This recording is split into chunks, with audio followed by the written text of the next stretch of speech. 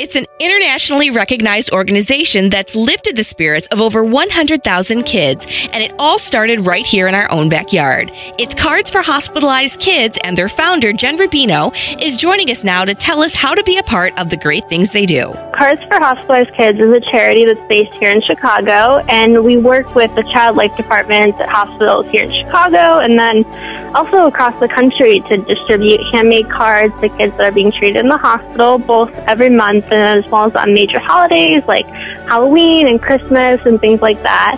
And it's an organization that I was inspired to start after my own experiences in the hospital, and people of really any age, any occupation can make cards using the instructions on our website and then send them into us for distribution. So for people who want more information or want to read more in detail about your story, what's the best way to get in touch with you guys? Definitely our website. It's cardsforhospitalizedkids.com, and we have all of our contact information on there, all of our information for making cards, and then on our website we also have the social media information on Facebook and Twitter, so people can connect with us there as well. Get to see a lot of pictures of the kids with the cards and things like that. Talking with Jen Rubino, who's the founder of Cards for Hospitalized Kids. And these aren't cards that people are running to the store and buying. These are actually making your own cards, having some fun with arts and crafts time. And people of all ages are doing this. Yeah, absolutely. We have people all the way from preschool up to senior citizen age making cards, so it's really great. And on the website, people can see examples of these cards as well. And you guys have some great celebrity backing from right here in Chicago. Bill and Juliana Rancic, Lucy Hale, even some Olympians. Allie Raceman is on there too. Yeah, absolutely. They send autographs for the kids to receive along with the cards, and they also help us spread the word on social media, and it's really great. So for people who are maybe confused, well, what's the difference between, just running out to the store and buying a card and making a card? What's the difference to a child who would receive this? Well, to a child that's in the hospital, being able to receive a handmade card that somebody took the time to make and create that personal connection with them, it really makes them feel special and really gives them that personal connection that they wouldn't receive with a card that's bought from a store. And so it just really gives them that, feeling of being unique and special, which is something that they're lacking a lot of times when they're in the hospital. And so it just really helps impact them in a much bigger way. Talking with Jen Rubino, the founder of Cards for Hospitalized Kids. So for people who are getting excited hearing about this, what are some kind of rules of thumb for making these cards? Yeah, the rules are pretty basic. Really just things like you don't want to include too much personal information. You can certainly include your first name or your company, but you don't want to put your last name, your address.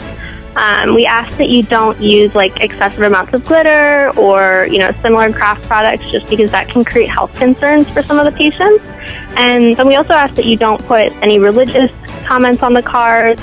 And just general things like that. Those are rules that the hospitals have given down to us, and so they're pretty basic. You can read them all on our website as well. And especially with back to school time, for teachers that are listening, this is a great activity for a whole class to do together. Yeah, absolutely. We've had a lot of schools, classes, and extracurricular groups at different schools and universities make cards, and it's a really great activity that is a great, fun, creative activity for students to do together and then also make a difference at the same time. And we have information on our website of how they can, make cards and get involved. And they can also receive service hours for making cards. And so it's especially great for school activities that require service hours and things like that. So it's definitely a great activity for the school year for sure. And you guys have a connection with the Des Plaines Library, so tell us about that. Yeah, we do. They've been involved with us ever since the beginning when I first founded Cards for Hospitalized Kids. And we have monthly events there aimed at, kids in grades 7 through 12.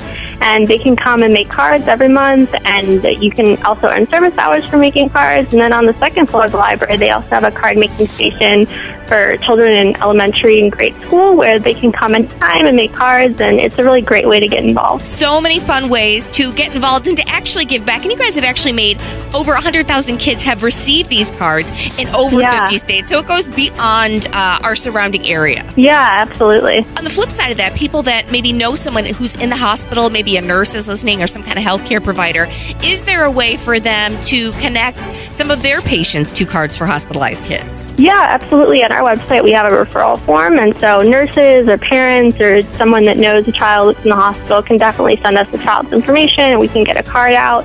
And if there's a doctor or a child life specialist or somebody at a healthcare facility that is interested in getting a large number of patients involved, they can definitely get in touch with us on our website, and we'd be happy to connect with them about that. We've all made cards here a bunch of times before. It's so much fun, and you don't judge our artistic ability, because I don't think mine goes above like kindergarten, but they're still greatly appreciated, and it's a good time. Absolutely.